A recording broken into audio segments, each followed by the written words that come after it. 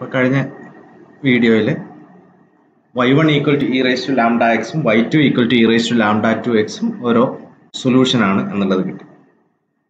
ഇനി ഈ ലാംഡന്റെ ഈ വാല്യൂസ് ഈ a സ്ക്വയർ മൈനസ് 4b എന്നുള്ള ഡിസ്ക്രിമിനന്റിന് അനുസരിച്ച് നമുക്ക് കുറെ മാറ്റം ഉണ്ടാവും അല്ലെ. നമ്മൾ ക്വാഡ്രാറ്റിക് ഇക്വേഷന്റെ കേസിൽ കണ്ടതാണ്.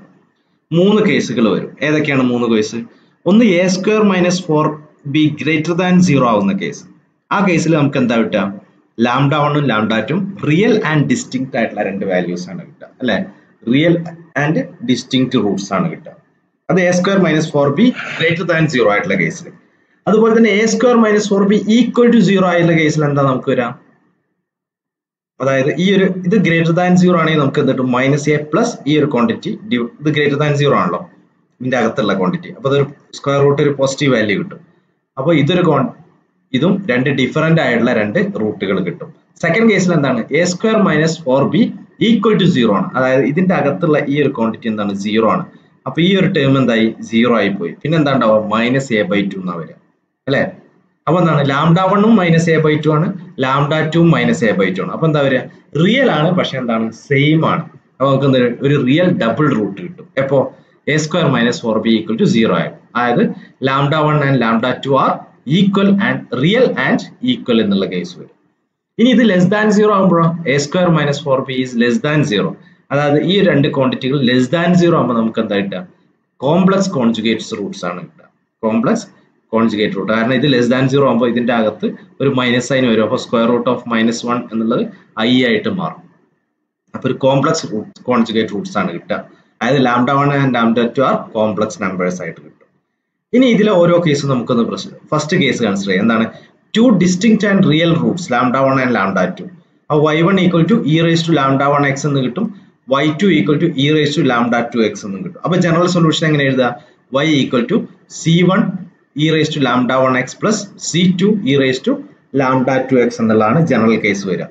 അപ്പോൾ second order homogeneous equation with constant coefficient വന്നു കഴിഞ്ഞാൽ നിങ്ങൾ എങ്ങനെ അതിന്റെ സൊല്യൂഷൻ കാണും? ആദ്യം അതിന്റെ ഓക്സിലറി ഇക്വേഷൻ എഴുതുക, അതിൽ നിന്ന് ലാംഡ കണ്ടുപിടിക്കുക, ലാംഡന്റെ റൂട്ട് അനലൈസ് ചെയ്യുക. 3 കേസ് വരാം. ഒന്നെന്താണ്? റൂട്ട് റിയൽ ആൻഡ് ഡിസ്റ്റിങ്ക്റ്റ് വരാം, ഈക്വൽ ഡബിൾ റൂട്ട്സ് വരാം, അല്ലെങ്കിൽ എന്താണ്? കോൺജുഗേറ്റ് പെയർ വരാം. അപ്പോൾ റിയൽ ആൻഡ് ഡിസ്റ്റിങ്ക്റ്റ് ആണെങ്കിൽ അതിന്റെ സൊല്യൂഷൻ എന്താണ്? y equal to c1 e raise to lambda x plus c2 e raise to lambda 2x ആണ്. ഇനി ഡബിൾ റൂട്ട് ആണെങ്കിലോ? Lambda equal to minus a by 2 ആണെങ്കിലോ? Lambda 1 equal to lambda 2 equal to minus a by 2 ആണ്. അപ്പൊ നമുക്ക് എന്താ ഉണ്ടാവുള്ളൂ?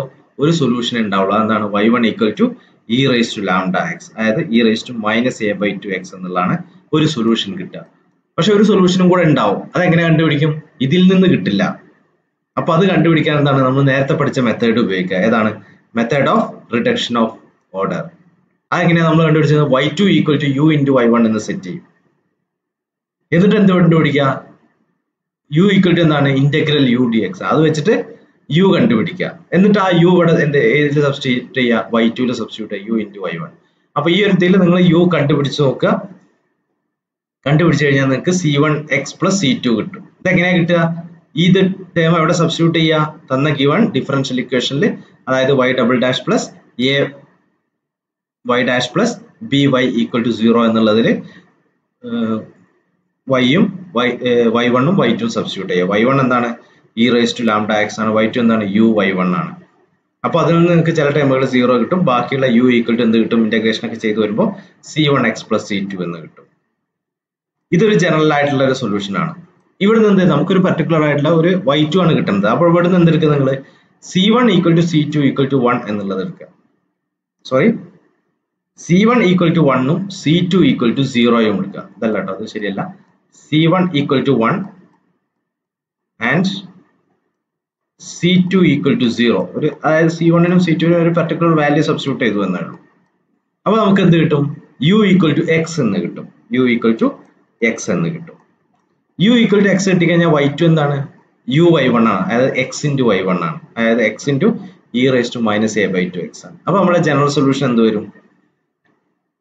c1 e raised to lambda x plus c2 x into e raised to lambda x. അതായത് c1 plus c2 x into e raised to lambda x.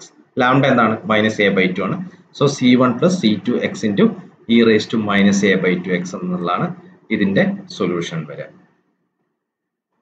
അപ്പൊ ഈ രണ്ട് case, മൂന്നാമത്തെ കേസ് നമുക്ക് അടുത്ത സെഷനിൽ ഡിസ്കസ് ചെയ്യാം. അപ്പൊ ഈ ഒരു ഇക്വേഷൻ ഒരു ജനറൽ ആയിട്ടുള്ള ഒരു ഇക്വേഷൻ എന്ന് കഴിഞ്ഞാൽ നിങ്ങൾ എങ്ങനെ അതിന്റെ സൊല്യൂഷൻ കാണും? അതിന്റെ ഓക്സിലറി ഇക്വേഷൻ എഴുതുക, എന്നിട്ട് അതിൽ നിന്ന് ലാംഡ സോൾവ് ചെയ്യുക. ലാംഡ രണ്ടും റിയൽ ആൻഡ് ഡിസ്റ്റിങ്ക്റ്റ് ആണെങ്കിൽ സൊല്യൂഷൻ എന്താണ്? y equal to c1 e raised to lambda x plus c2 e raised to lambda 2x ആണ്. ഇനി രണ്ട് ഡബിൾ റൂട്ട് ആണ്, രണ്ടും സെയിം ആണെങ്കിൽ സൊല്യൂഷൻ എന്താണ്? y equal to c1 plus c2x e raised to lambda x ആണ് solution. ഇനി ഒരു എക്സാമ്പിൾ കൺസിഡർ ചെയ്യാം. Solve the initial value problem y double dash plus y dash minus 2y equal to 0. നമുക്ക് അടുത്ത വീഡിയോയിൽ പറയാം.